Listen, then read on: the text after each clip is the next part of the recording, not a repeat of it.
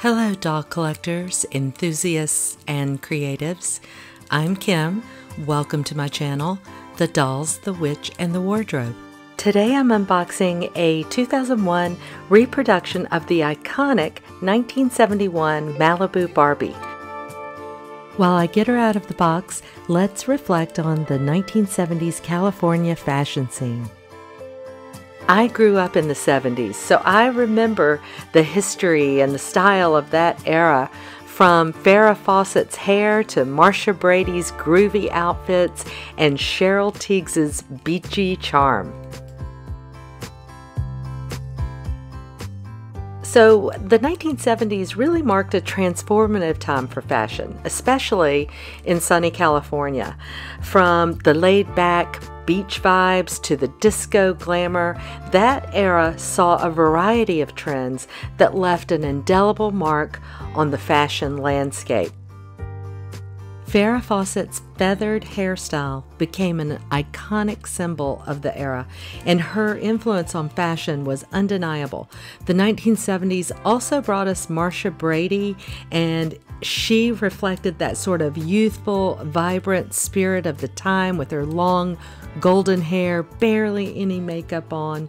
She had a real beachy charm. And speaking of beachy charm, Cheryl Tiegs was the epitome of the sun-soaked California look. Her modeling career and sun-kissed image made her a style icon, capturing the essence of the Malibu Barbie doll itself. In 1971, Mattel introduced the Malibu Barbie doll. This doll was designed to represent a more laid-back, beachy, and casual style that was popular in California's beach culture. Unboxing her really feels like stepping into a time machine, because this is the doll that I played with when I was a kid, and she really influenced me throughout my life. And here she is, the star of the show, Malibu Barbie. Her sun-kissed hair, that iconic powder blue swimsuit, and the retro accessories make her a perfect homage to the original Malibu Barbie. Just like the original Malibu Barbie from the 1970s, this reproduction doll has that unmistakable sun-kissed tan, a wide smile, and long flowing hair. Her hair even has that signature straight style that was all the rage back in the day. And of course, we can't forget her eyes. This was the first Barbie who looked straight ahead. All the rest that came before her were giving side-eye for 20 years.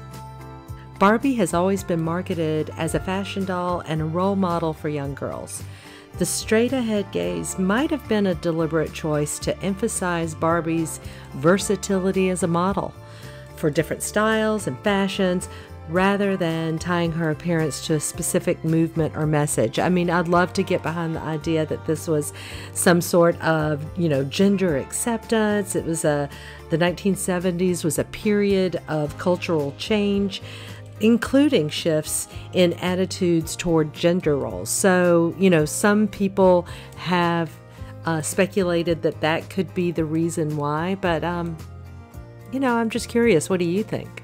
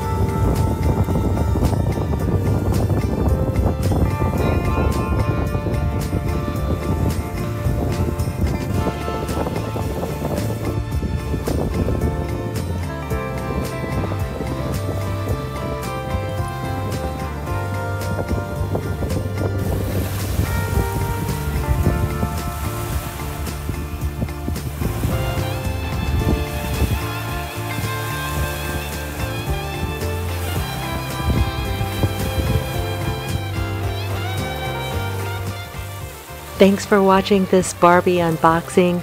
If you enjoyed this video, don't forget to hit the like button, subscribe to my channel, and leave your thoughts in the comments below. Until next time, stay groovy. Bye.